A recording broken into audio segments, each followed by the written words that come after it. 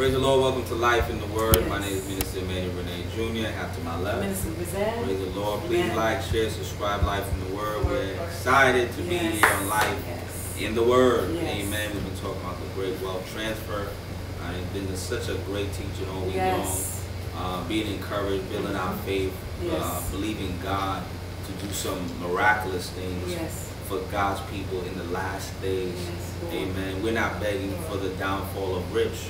That's But right. we are begging, we're crying out to God that He gives us what belongs to us. Yes. Amen. That we will get whatever the spoil that is left over from the rich, because they Come on. misuse what God Misuse.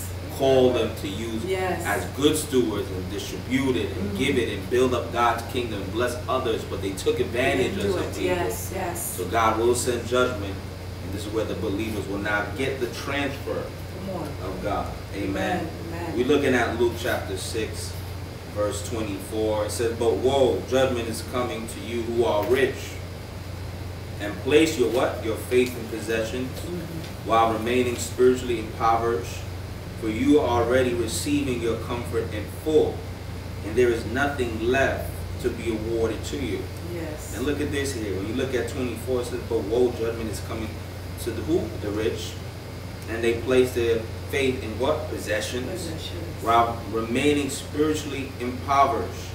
So look at it. So it's a dual thing here that needs to take place. They can't just have the riches, but they're spiritually impoverished. When we look at the word impoverished, it says deprived of strength and vitality, right? Poverty stricken, Yes. Yes. destitute, indignant, needy, right? So we look at their spiritual life that's impoverished, right? And why is it impoverished? It's because for you already receiving your comfort in full. Yes. Yes. Wow. So they don't have any need, the rich, for spiritual things. Come on. They have no need to trust God. No. They have no need to seek God. No. They have no need to be in relationship with the Lord and Yes. walk with the God day to day and trust the Lord and Yes. lean, come on, and lean on to Him. Yeah. They don't have no need. Yes. They don't have no need to acknowledge God. So they're spiritually impoverished because they are living a comfortable and Come full on. life here on earth because of their possessions. See, Come and this is on. why you can't get too comfortable. Come on. Although you have the things, Mhm. although you have the big house, and although you have the big comfy couch, come on, you got the long mirror, Come you on, got mirror. the 3 pools, you got 20 cars, Come on. Come on. Come on. but you still can't be too comfortable. Yes. Come on. The celebrity's comfortable. All right? Yes, If you're a yeah. celebrity and you're watching, you're comfortable. Yes. Yes. Pray in the Lord. You're comfortable. You have no need No for God. need for God. Yes. You don't trust Him. And your spirit, when the last time you pray, ask the rich when the last they pray for God to provide. They don't ask the Lord to provide no more. Yes. Yes. Because they feel like they provided. Uh-huh. Come on. They become the God. Yes. Come on. Mm-hmm. When the last time they thanked the Lord for putting a meal on the table, because they feel they do. Yes. Yes. Come on. Teacher. Yes. Right? So they're spiritually impoverished, receiving their comfort in full. There's nothing left to be awarded to them. So there's also with the rich, they have so much. What else can you get? You're fully rewarded in this life because there's only a limited amount of resource that you can receive on Yes, this earth yes, God. to say that you got everything that Yes. you could possibly want. Yeah. How much things do you feel like you need on this earth to feel like you're living a full and complete life? Come on now. So God said, because you have all these things, you're full. Yes. More than this. Come You're on. rewarded. Come on. Right? So, but woe to you who are well fed and gorged, and now for you, you will be hungry. Woe to you who laugh now, enjoying a life of self-indulgence. Come on. For you will mourn and weep and deeply long for God. So we see that the riches, Ooh. there's going to be a judgment, and then when that judgment comes, there will be a deep longing for God. Come on. We have to have that longing for God. I don't care how much you have. Yes. Come There on. has to be a longing for the Lord. You have to.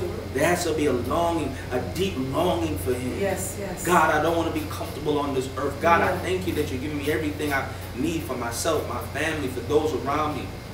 But God, I want that deep longing still yes, there. Yes, yes. Well, I need you every day. Every minute. Come on, I want you to say something. That's good. You have to have that deep longing. I remember the prophet says, act like you, even if God bless you, act like you don't have it. Yes. Always go back to the place that you need God for everything. And you know that deep longing, you need that deep longing. You need to give God what is due. Yes. The rich don't care about God, as you said. That's serious. Because now you have me thinking, when last they really prayed to God? When last they said, thank you, Lord Jesus? Yes. When last you go around and take a survey, most of the rich people you talk to, or people you talk to, you know what they say? Oh, when my mother was alive, or when I was a little girl or a little boy, or I remember this and that. They remember things from the past. But we in the present, they're not giving God the praise. Right. They don't have that deep longing like how the body of Christ has it. Right. Or the children of God has it. They think they're their own God. So if they think they're their own God, they're not studying God. Right. You understand? They didn't remember where God brought them from. Because I know some of them when they first started off, they wanted God to bless them, they prayed. But they forgot. Right. They put God in the back burner, and their money and their things become God. Yes. So because he said they became hoarders. And when a person is hoarder, you go up in your house, they got stuff from years to go. Yes. Nothing else could fit, but they still want more. Yes. Nothing else could have a space, but they still want more. Right. And that's how their heart is. Their heart belongs to the enemy because that's who they go by, what they could see, what they could touch, what they could taste, and they want to see things happen. You know, it reminds me like doubting Thomas when they tell him Jesus raised from the he didn't believe. He wanted to touch to make sure that was Christ. Right. And it's have some people who has that hoarding mentality like that. I believe what I could see and touch. I don't believe there's a God. I'm my own God because I got up and I went to work and I invested in whatever. But they don't know it's God did that. Yes. For them to be a distributor to people. Right. You know, to give on to people. And that's a dangerous thing. Yes. And people say they want to be rich. Maybe God don't want some people to be, as you said, now everybody going to be rich, but well off.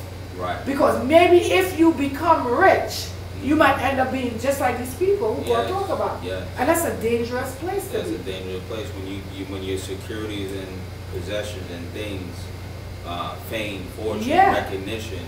Not so much for God. We use God to act like that's, you know, that's what, you know, we think we were doing it for God, but it's for you. Yes, yes. You know, and it's not to say that God can't use your talent and he can't make you bring him glory at the same time. Yes. It's possible. Yes. But at the same time now too, there's different when you find your security in the riches. Just like the rich young ruler I'm looking at. When you look at his life and he asks, how can you inherit the kingdom of God? Lord said, sell all you have. Yeah. Sell all you have to the poor. Those that don't have enough, give it to them. Yeah, couldn't do that. He couldn't do it. He couldn't do it. Because his money was his God. Yeah. His security was in his riches. And it shows you that the security, they don't have any view to eternal life. Yeah, that's good. They'll gain an earthly security, but lose a heavenly security. My God. A spiritual security. Fix it, Lord. Help somebody today. Because a spiritual security is an eternal security. Yes. This earthly thing here that we're experiencing is temporal. Yes, that's going. It's going away. It's fleeting. It's gone. Yeah. And we find ourselves loving it more than we love God. This the talk. This is real. But Lord, the strength of what for me here. I'm believing as I'm here, that I will enjoy what you have for me. Yes. But I won't trust it more than you. Yes, that's good.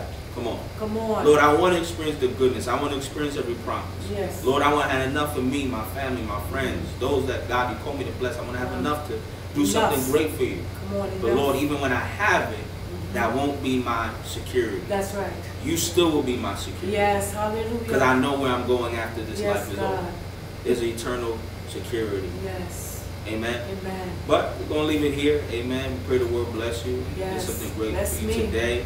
Come on. Amen. We're going to have our minister Carla bring someone unto our Lord and Savior Jesus Christ. If the word bless you on today and you are one of those people we are talking about, it's never too late to turn your mind. turn your heart and say, and repent and say, God, you blessed me so much, I forgot where it came from. It's never too late to get it right with God. And it's never too late to face God for the things you understand that you forgot about.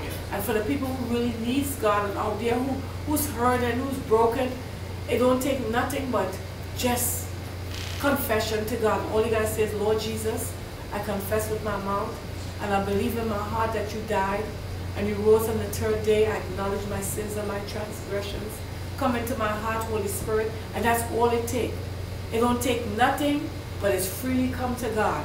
And God will bless you. And welcome to the kingdom of heaven. Yes, amen. We pray the Lord bless you again. We pray that you ask the Holy Spirit to fill you. Yes. And that you may walk with the Holy Spirit. And He may baptize you with fresh fire. Fresh fire. Amen.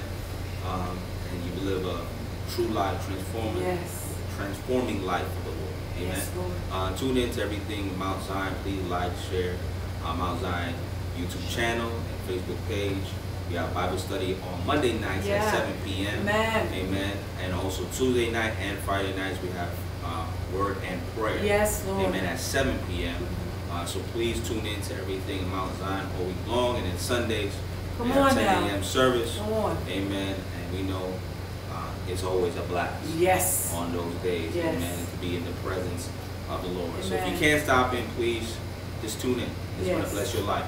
It was a pleasure being here today on Life in the Word. My name is Minister Emmanuel Renee Jr. To my left, Minister Bazan. Amen. Please remember, Jesus is Lord.